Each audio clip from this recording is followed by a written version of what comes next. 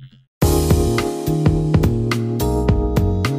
guys, this is Jam of jamonline.ph, and today we're gonna take a closer look on the new ASUS Zenfone 4 Max in this large media kit box that you can have, because this box is only for us. Yes, this is the ASUS Zenfone 4 Max, and this box is actually a projector, mobile projector for smartphones. That's why we have the glass over here. I'm gonna show that to you later on. Okay, so inside we have here the review kit of the Zenfone 4 Max. Of course, we have here the ASUS Zenfone 4 Max.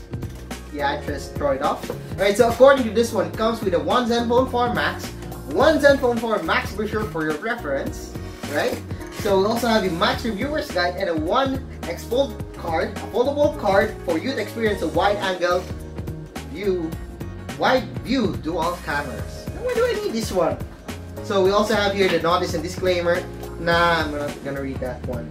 Alright, so the ASUS Zenfone 4 Max, as I just told earlier, this is the ASUS Zenfone 4 Max, comes with a 5.5-inch HD display. It's not full HD, it's only HD, and then we also got here a 3 gigs of RAM. It's running on Snapdragon 430 processor, which is one of the best processors today when it comes to entry-level smartphones. Then we also got 3 gigs of RAM. There's an 8 plus 13 megapixel rear camera. The wide angle lens is the 8 megapixel, while the standard is 13 megapixel. Then we also got a 5 megapixel front camera. We also got a 5000 milliamps of battery, and of course that's your LTE dual SIM, and it comes with 32 gigs of internal storage. The one that we got is the black one, so we're gonna check it out later. So I'm really excited. I haven't opened this one yet, so I'm gonna open the Zenfone 4 Max for the first time. But yeah, I've seen it before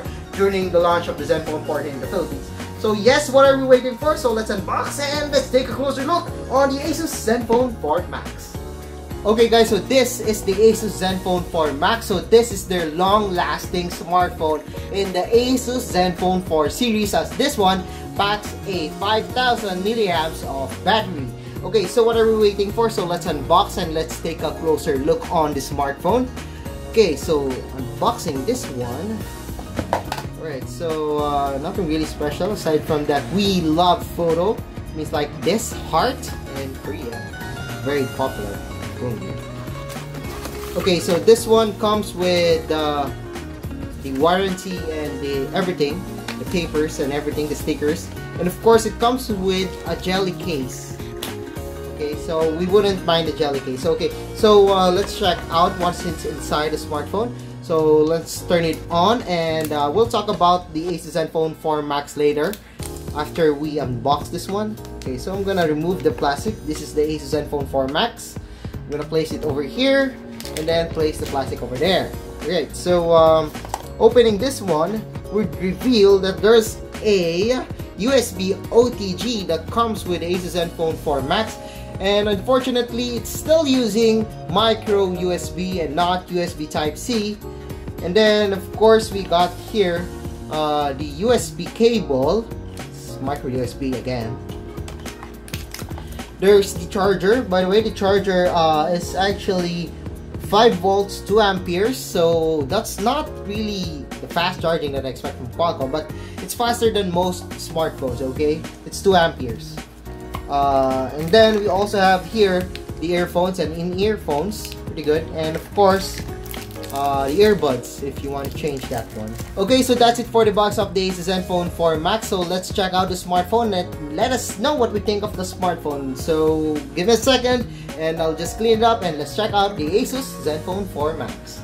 Alright guys, so we have here the ASUS Zenfone 4 Max. As you could see here, this is the long-lasting smartphone of ASUS, and this one packs a 5000 milliamps of battery inside. Alright, so of course, since we have a big battery on the smartphone is actually thick and it's actually heavy compared to its brothers and to other smartphones. But of course, that's understandable and reasonable since this one comes with a 5000 milliamps of battery. We also have here a 5.5-inch IPS HD display, and actually looks really good compared to its brothers that has an HD display. Like the previous Zenphones and compared to the selfie. I actually prefer the display of this one. I don't know why. And of course, we have here the button. So this one is the home button, and also the recent apps button, and of course the back button. So the home button of the smartphone is actually also access the fingerprint scanner of the smartphone, and you can press down the home button similar to the Selfie Pro, and most smartphones this 2017. On the front, we got here the LED flash, the 8 megapixel front camera. We're gonna try out the camera of the smartphone later. And then at the back, we got here the dual lens camera. It's actually a 16 megapixel camera, and it can actually do wide angle shots. I'm gonna show that to you later on today. We also got here the LED flash. At the back, we got here the plastic back. It's actually, I'm not actually sure if this one is plastic. It actually feels like metal, but it kind of feels like plastic. And then we also got here the lines over here. Looks pretty smooth. And what I like about it is the solid build and its design. Yes, you know, the design of the smartphone is quite generic these days. I mean, a lot of smartphone has this design, but holding the smartphone, it feels pretty good despite its weight. It's heavy, but again, it is pretty good. It's actually ergonomic. The curves are good. However, again, the smartphone is quite heavy. On the right, we got here the power button, and of course the volume rocker. At the top, we got here the 3.5mm audio jack, and below we got here the micro USB port along with the speaker grill.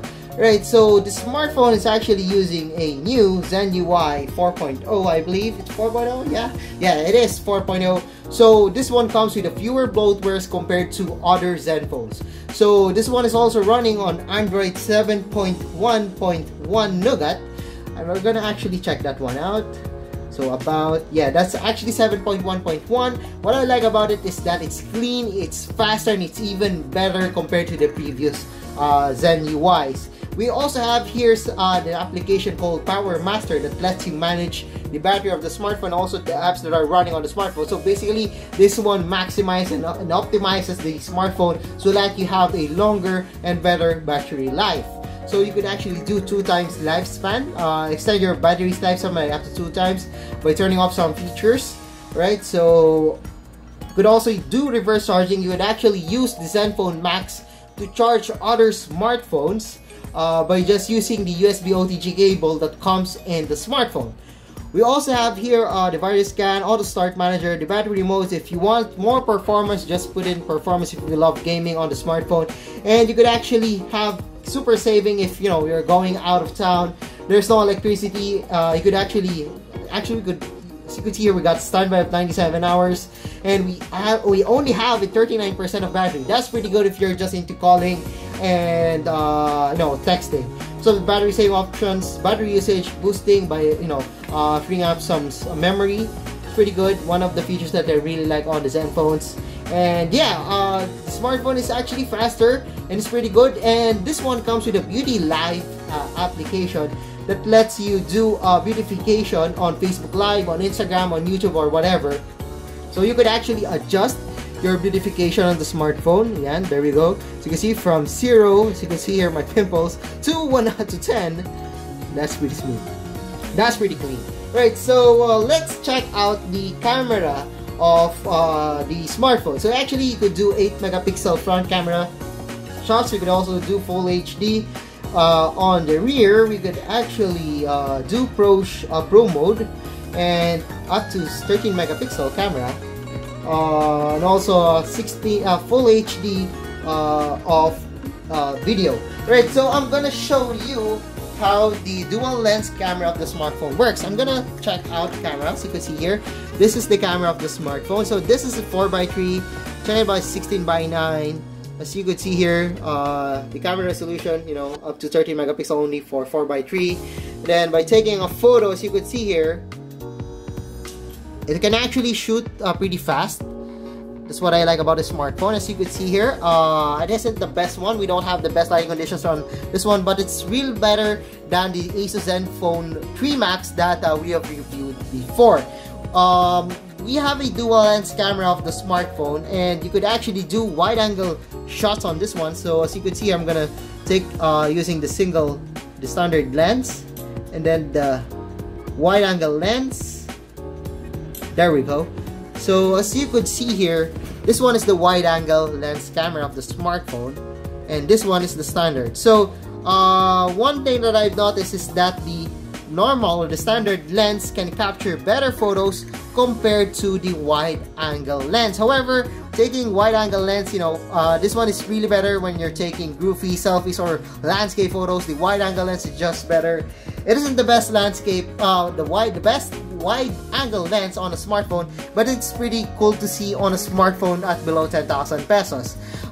There's no portrait mode yet, but I've asked ASUS before during their launch, and they expect the portrait mode coming soon on the ASUS Zenfone 4 Max. For right now, we can't tell you about the battery of the smartphone. I'm not sure how this one will last, but considering that this one has a 5,000 mAh of battery, this one can last more than a day or probably 2 or more depending on your use.